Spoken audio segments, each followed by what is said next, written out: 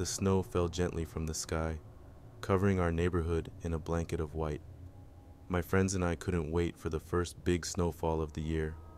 The air was crisp, and I could smell the fresh, clean scent of snow mixed with the faint aroma of pine trees. We gathered at the park, our laughter echoing in the cold air as we started our snowball fight. The snow was perfect for packing, and I formed a solid snowball, feeling the icy chill seep into my gloves. My friend Mike was ducking behind a tree, laughing as he lobbed snowballs in my direction. I took aim, intending to hit him square in the back, but my throw went wide. The snowball sailed past Mike and struck a passing car with a loud thud. The car screeched to a halt, and I saw a cracked spider across the windshield where my snowball had hit. Panic surged through me, and I turned to my friends. "Run!" I yelled, my voice trembling with fear.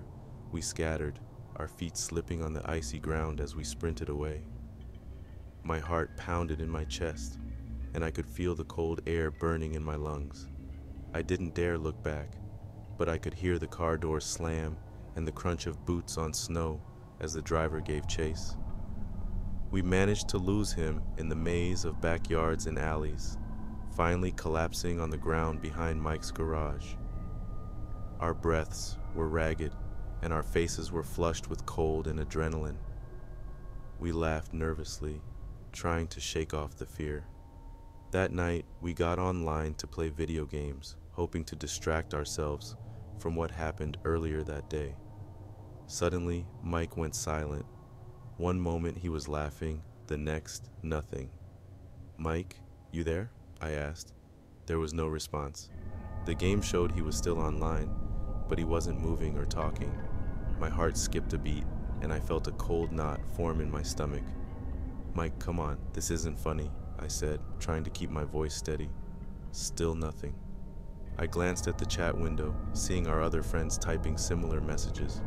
The minutes ticked by, each one stretching longer than the last. The uneasy feeling grew stronger, and I could feel my palms growing sweaty despite the cold.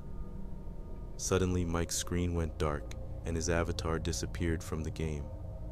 The chat window filled with concerned messages, but there was no response from Mike. I tried calling him, but it went straight to voicemail. I could feel my pulse quicken, and a cold sweat broke out on my forehead. Something was wrong, very wrong. The next morning, I learned that Mike was missing. His parents had come home to find the back door wide open, snow tracked through the house. The police were called, but there was no sign of him. My friends and I were questioned, but we had no answers to give. Days turned into weeks, and there was still no sign of Mike. The neighborhood was gripped by fear, and I could see the worry in everyone's eyes. The smell of snow and pine, once comforting, now felt oppressive, a constant reminder of that fateful day. One night, unable to sleep, I sat by my window, staring out at the snow-covered street. The world was silent, the only sound, the faint rustle of branches in the wind.